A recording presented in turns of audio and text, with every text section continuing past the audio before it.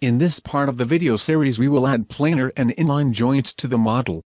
Again, once you think you know how it works, you can fast forward the video. Create a planar joint between front wheel and front jack.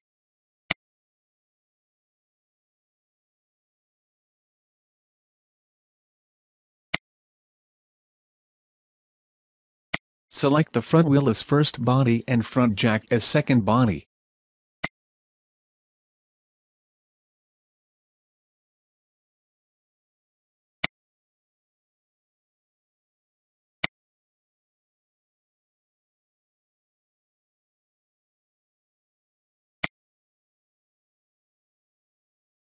Select front jack top point as origin point.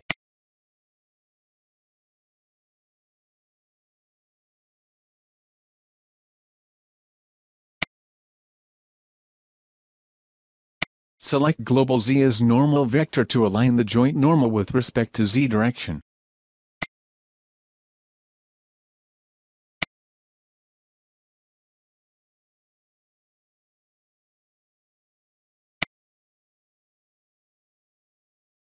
Repeat the same procedure to create a planar joint between rear wheel and rear jack.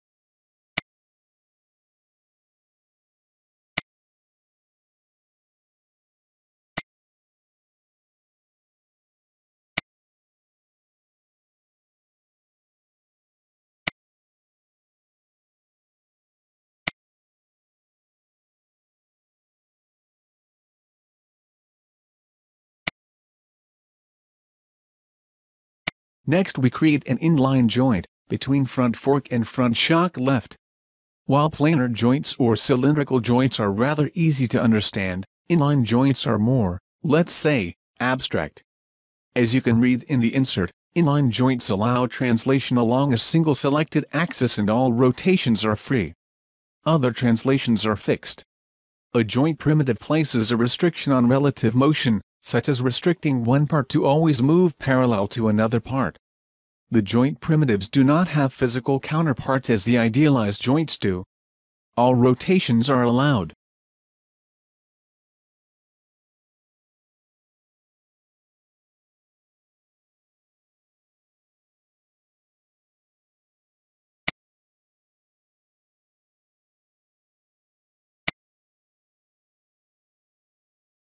Select front fork as first body and front shock left as second body.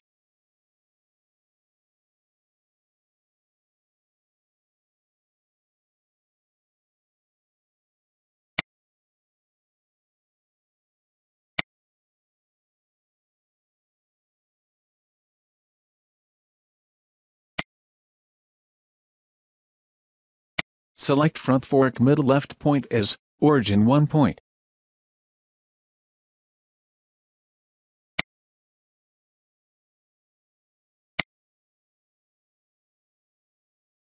Select front wheel left point as origin 2 point.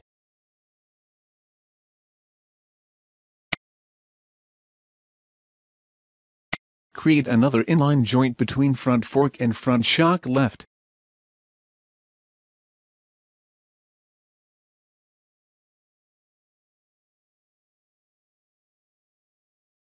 Select front fork as first body and front shock left as second body.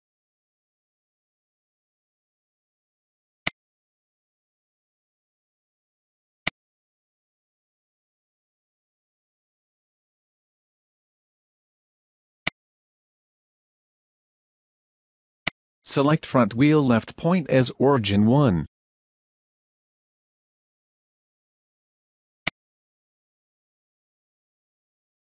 Select front wheel front fork middle left point as origin 2.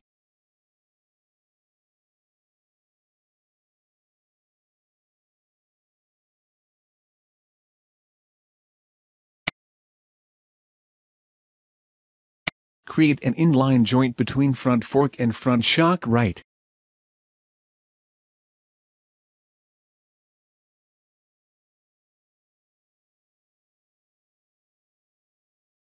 Select front fork as first body and front shock right as second body.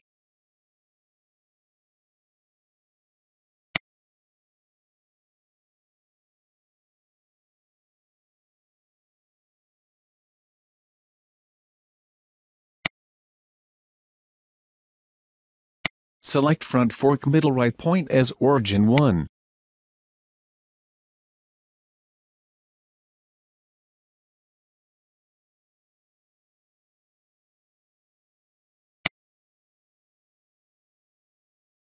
Select front wheel right point as origin 2.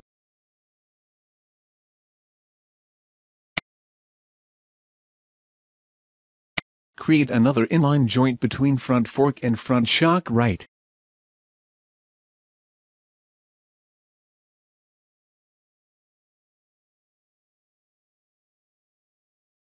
Select front fork as first body and front shock right as second body.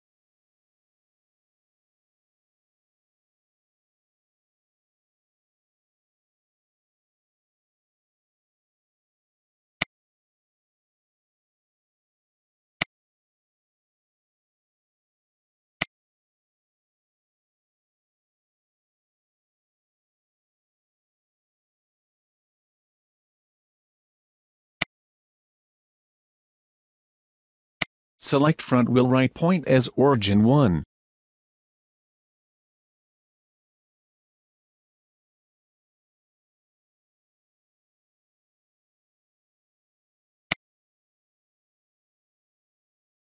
Select front fork middle right point as origin 2.